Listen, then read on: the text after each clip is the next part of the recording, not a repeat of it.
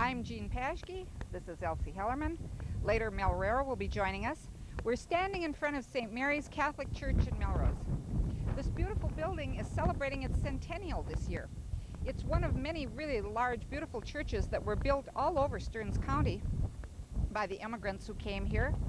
But this particular building and its adjacent rectory had a special honor in 1993 when they were placed on the National Register of Historic Places.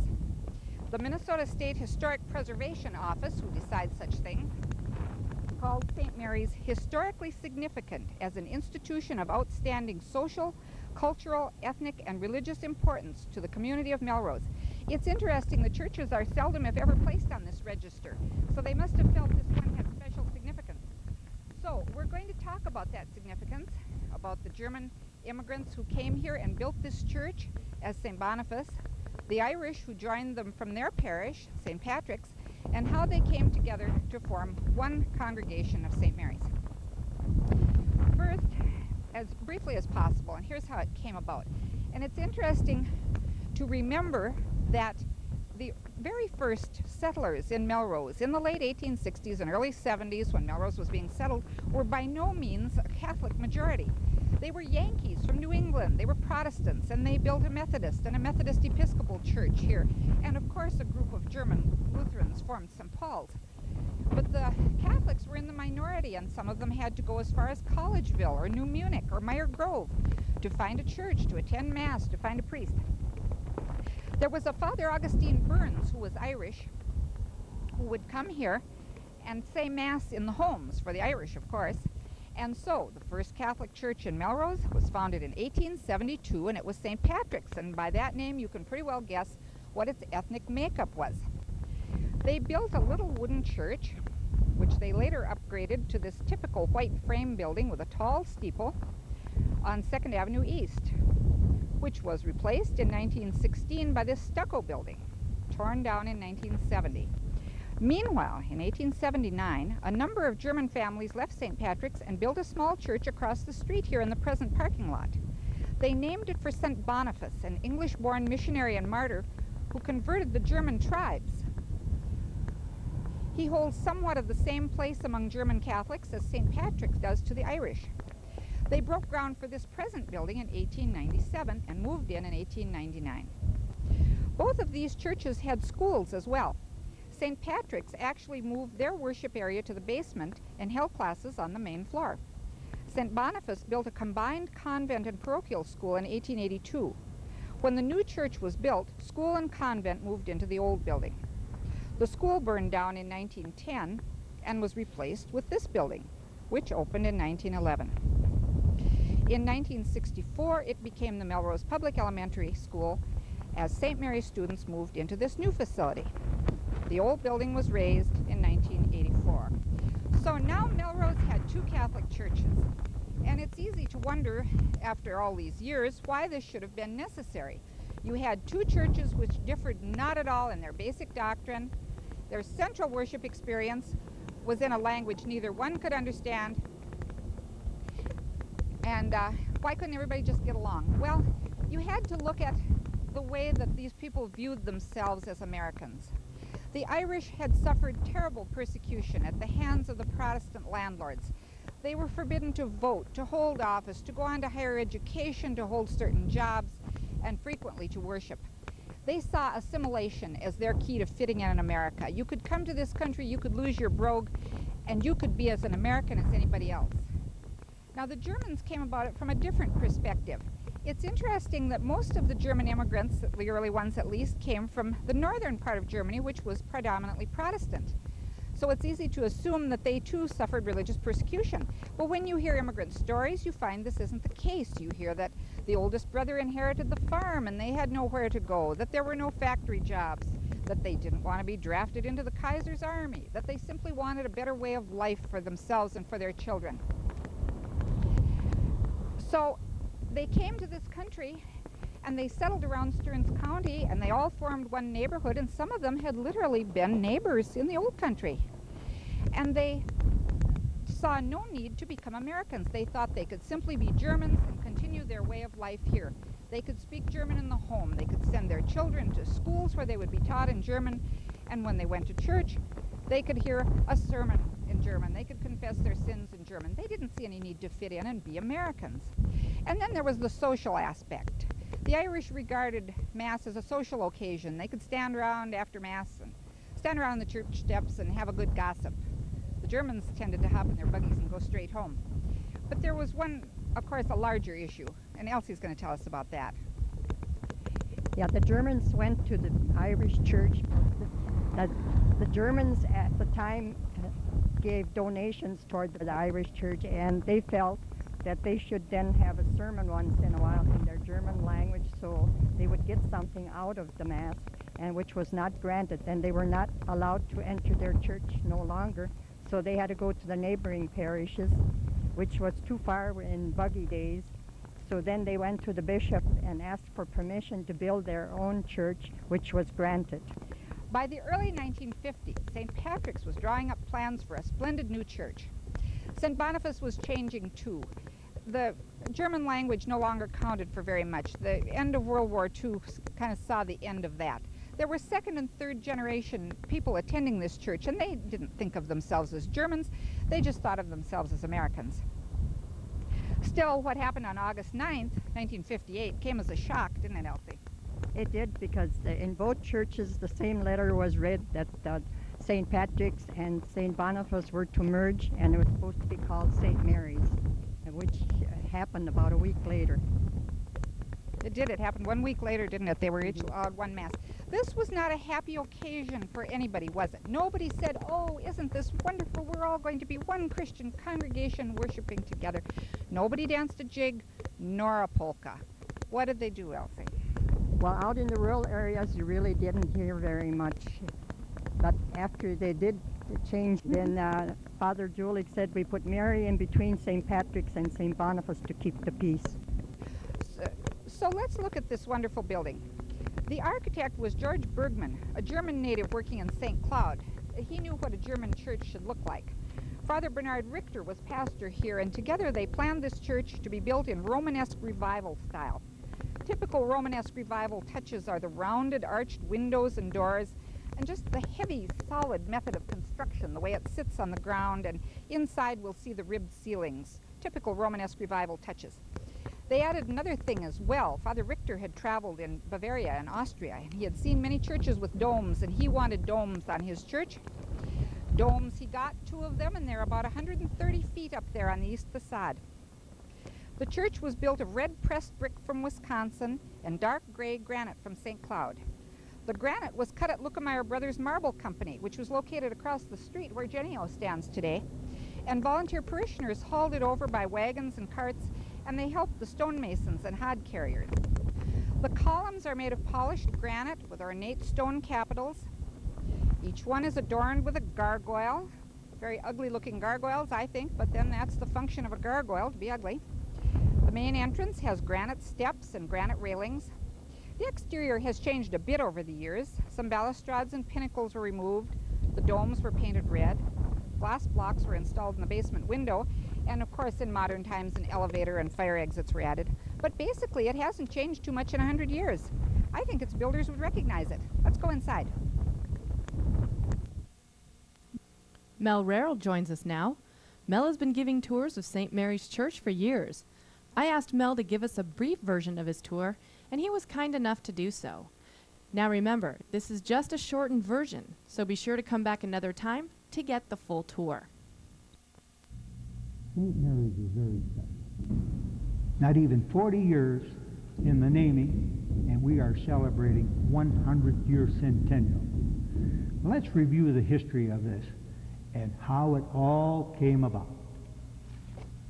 It was in 1850 the first missionary arrived. His name was Father Francis Pierce. He had ministered to the natives in the area. And in 1866 the first Mass was held. And then in 1867 an Irish monk, Father Burns, arrived, and he was most welcome because the homilies would be in English. And then in 1872, 13 Irish families organized and built the first church in the area, and they named it St. Patrick's. And then in 1877 and 1878, 12 German families petitioned to have their own parish and built a 30 by 90 free-frame church at a cost of about $3,000. An extension was built on, and that was in approximately 1895. But in 1897, work commenced on the present stately structure, built of red brick and granite facing. Dimensions are 76 by 184, 130 feet high. Cornerstone was laid in 1898. Dedication day was June 7, 1899. The cost was approximately $50,000. It was named St. Boniface. The stately structure with its Bavarian Austrian-style onion domes stand out from the north, east, west, and south. Then in 1958, a letter from Bishop Bartholomew, dated August 9, 1958. Contents were no more Sunday Masses after August 17, 1958. Father Francis Julich will be pastor of the new parish, and they will be named St. Mary's. Father Huffman will retire to the old rectory over at St. Patrick's. Then in 1991, 92, 93, there were 4 people that start working to put the church on the National Registry. They were Elsie Hellermann, Evelyn Hessian, Joe Beckerman, and myself, Roehrl. In 1994, we have had the word that we were accepted, and we had our celebration on June 11th and 12th. We have now entered the south door of the church. The first thing we see are the robes that on the bells in the tower. They played an important part many years ago, because they told the people if somebody died, they rang for each year they were old, they rang. And another, if there was a disaster, the church bells would ring, so people would go outside and see if there was any smoke, then they knew there was a fire in town. And the bells are still used, and they sound great. And they also rang them on different time of the day. I remember 12 o'clock noon, and I think it was 7 in the morning and 5 in the evening. We have now entered St. Mary's, and the year when it was St. Boniface, there was an altar on the south side of Blessed Mother holding Jesus. The statue is still in church up in front by the North Confessional, and there was the vigil lights were back there. It was on a round metal table, and there was a kneeling bench that people could come in, say a prayer, and light a light and be on their way. The north side also had a little altar, and that was St. Anthony there, and a kneeling bench. Now, the church also has 16 glass stained windows and stations which were very pretty, but were cut down. The trimmings were taken off. And in the background of this particular station, notice the throne of the king back in the background there. And that's also the time when the pulpit was taken out of church. It was a pretty pulpit, had nice statues around. They tried to find it back, but they didn't find it back to reinstall it. And it was on the 4th pillar from the front on the south side. On the north side, on the 4th pillar, was the crucifix with Jesus on. When we get further up to the front, there was the communion railing that was used every Sunday for communion. The doors of the communion railing are now our altars, the wooden altars that were redone. I don't remember the year.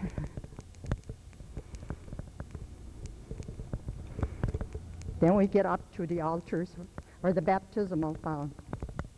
The baptismal fount was in somebody's yard as a birth bath, and it was restored, and it looks pretty. And the confessionals were also redone. We just had draped curtains on, and when the church was painted the last time is when there was doors put on. That was done when, after Vatican II, when you went to confession face to face. That's when they changed it, to give them more room. Elsie, tell us about some of the priests that have served this parish in the last 100 years and more. Well, mine will only go back 80. I remember Father Willenbrink, when he come here, He liked the young people, and he is the one that built the Dutch Hall and put the playground for the school children. But he got pneumonia and died when he was young, and we then had a pastor, the associate pastor, become our administrator that took care, and that was Al Kramer, a son from St. Boniface. After that, Father Schirmes couldn't be in the army because he had a bad knee. But he still had a nice pamphlet made for the veterans. He always felt toward the soldiers. And then we had Father Huffman. He liked to build, but he did not like the Dutch Hall. He says, I can't see anybody losing their soul on account of the hall, and he had it pulled down. It was built in 1926, and it had dances, wedding dances. We had our wedding dance there. And it had many plays, and the curtain was a picture of Birch Lake, which was very pretty, and had bowling alley in the basement, where they bowled like they do now in the bowling alleys. And there were lots of things that happened in the hall. They had plays, and the year I graduated from 8th grade, the Roehrl school superintendent, or what his name was at that time, was Berger. He had a graduation ceremony. I remember we could carry flowers, and I know I carried ferns. So I got my diploma at the Dutch Hall, and all the rural children did at that time. So, but then a few years later, then they said it was cracking, and they pulled it down, and that's where the school now is. And then Father Huffman was a builder. He was always doing something. He was building Fatima statues, Christmas cribs, and he built the Fatima shrine outside. In spring, he mentioned, if you pick rocks, bring the little ones over here so we can build a grotto, because the next year was going to be his Golden Jubilee, and he wanted it finished by that time. So, and when Father Lutkin was here, that was after Vatican II or with Vatican II, he put the altar on the south side, moved the pews, and the church was a disaster. When it was a funeral, it was just hard to get in, do anything in church. So when Father Lang came, he changed it back to what it is now.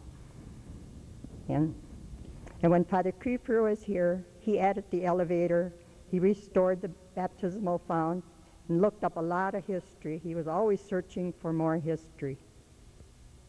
And when Father Zimmerman was here, the church was put on the National Register. And now we have Father Vince.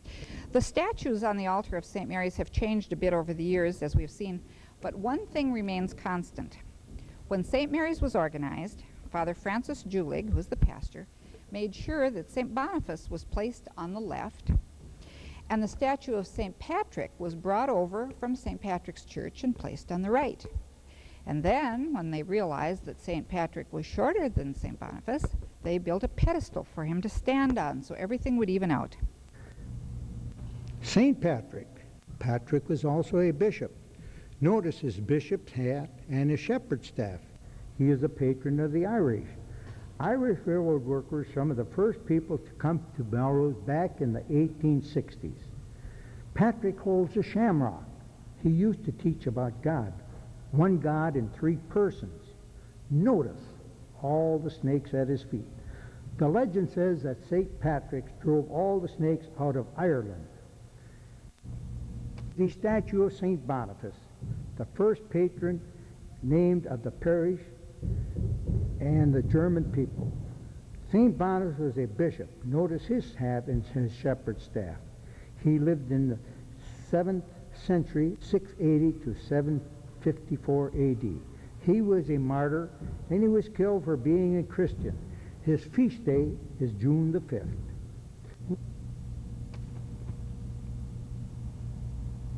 Blessed Virgin Mary has a center spot. Our parish is named after her, St. Mary's. This statue was donated when the parish was renamed in 1958. At the time, the pastor wanted Mary to keep peace between the Germans and the Irish. Mary has done well.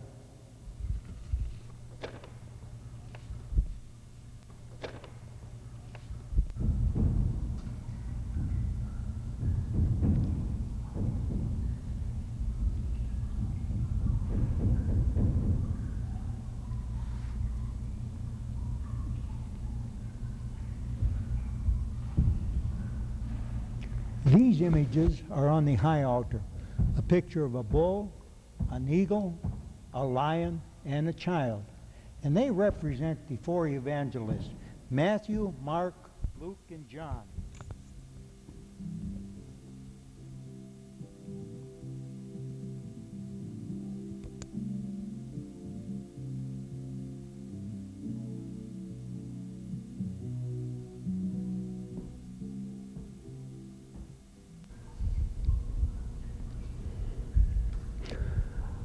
This canvas is the ascension of the Lord into heaven. And you will find some material things in this here picture that the artist put in there. This here building, for an example. It is because he was here on earth. And the four apostles, they're just astonished that out of nowhere he just rises into heaven.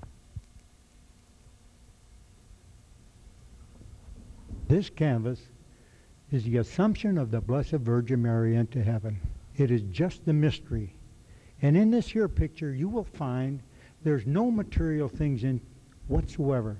It is just this quiet lay. The angels are there. They have taken her to heaven. The clouds are there. And she disappears. The assumption of the Blessed Mother into heaven.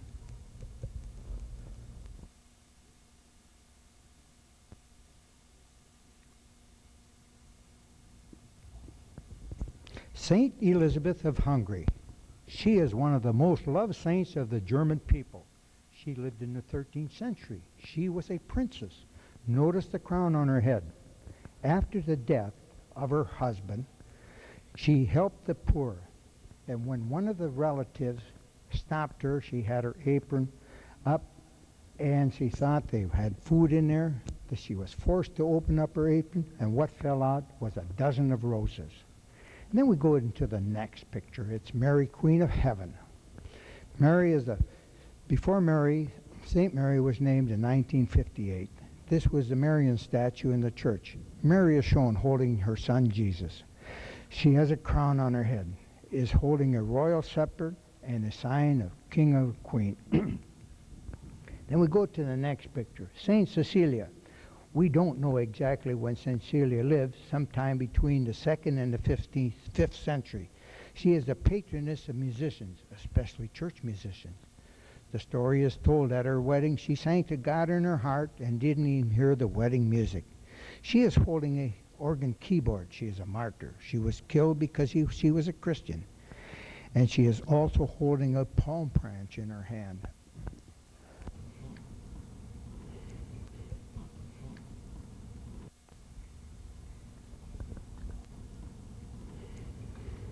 Let's talk about the first statue, St. Alois of Gonzaga. He is the patron of Catholic young people. He was a priest who lived in the 16th century. As a young man, he devoted himself to God and lived a holy and pure life. He also spent much time caring for the sick, day and night. He himself caught a disease and died at the age of 24. The next statue, the middle statue, St. Joseph, husband of Mary and foster father of Jesus. Joseph was the guardian of the Holy Family and is the patron of the whole church. He is shown holding a staff with a blooming flower. The story is told that many men wanted to take Mary as their wife. All of them put a staff in the synagogue overnight, and Joseph was the one that bloomed, a sign that God had chosen Joseph to be the one. The next statue is the statue of St. Henry. St. Henry was an emperor of the German people in the 10th and 11th centuries. He is a favorite saint of the German people and had a remarkable concern for building up the church. He is shown holding a church building in his hand.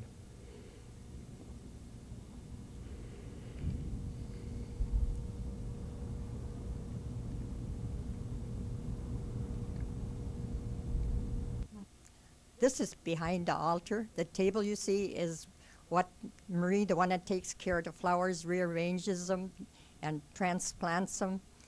And here, the first doors were the servers' gowns, and here are the flower pots, the vases, and the things she needs for her work to keep them looking well.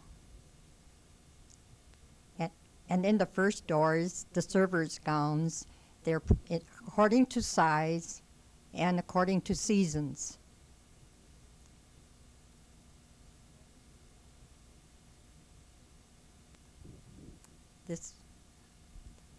These are extra candle holders, and behind the altar is stored, this door goes behind the altar, and that is where the banners of different societies are stored. This is a kneeler that is used for confessions before holidays when extra priests come in. Now, this is where the altar linens are stored in the drawers, and this vestment with St. Boniface on was donated back to St. Mary's Parish by Monsignor Peter Lorso. It's very pretty. It's made very well. This is to set the basilican bells when to ring. Now this is under the main altar in church, and there has been no decision made as who they are. No one seems to know. Now this is the old organ that was bought in 1905, and this is the new organ that replaced the old one in the 70s. And it blocks the round window in back of the organ. We're outside of St. Mary's rectory. St. Boniface's first rectory was built in 1889, just south of the old church, and it was destroyed by fire in 1910 when the school burned. But meanwhile, in 1907, this splendid new one was built. Father Bernard Richter, who had helped plan the church, was the first occupant of the new rectory. It was built of red brick and gray granite to match the church, but the architectural style is Queen Anne Victorian. Typical Queen Anne touches are the tower, the pillars, and the ornamental brackets under the eaves. Like the church, the exterior hasn't seen much change. The veranda has been enclosed, and a garage has been added in the rear. Even the hitching post is still in place. This was quite the thing when it was built, wasn't it, Elsie? Yes, it was built large because if the bishop ever got here to confirm the children, there's no way he could get back to St. Cloud, so he would have to stay over. And that is why the parish houses were built big in the early 1900s. And priests too. Priests come from a distance. They always had to stay. The